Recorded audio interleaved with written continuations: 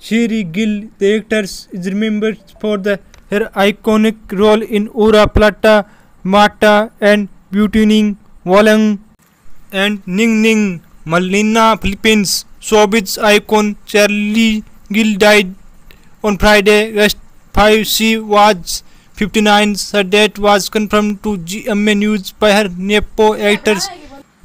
Based on her recent Facebook post, Cherie had been receiving treatment at the Memorial Sloan Kettering Cancer Center in New York as part of a showbiz clean that included her parents Eddie, Misa and Osmarin Gil and brother Mark Gil and Michelle D. Mesa.